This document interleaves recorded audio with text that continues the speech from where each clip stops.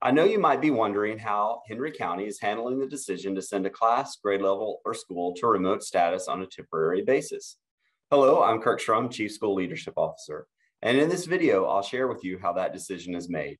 First, I want to acknowledge the challenge that is presented to families anytime a student is unable to attend school. So when we move a class or school to remote status, we seek to minimize the length of time to the greatest extent possible, while also prioritizing the safety and health of our students and staff.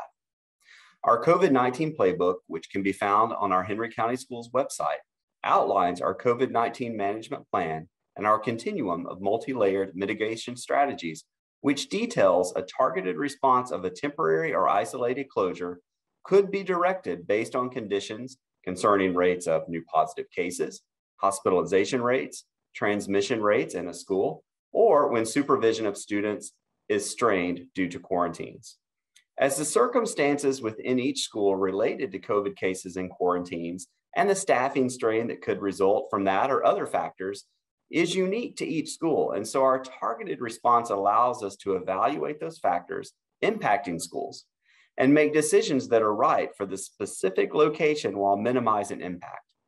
Also, we prioritize the health and safety of our students and staff when making these decisions because we know that the best place for our students to learn is in a classroom. And so when a decision is made to temporarily send a class or a school remote, you can expect a communication from the school or district detailing that information by the afternoon on the evening before that takes place. We're so grateful to have you as our partner to keep students healthy and learning in Henry County Schools. Thank you.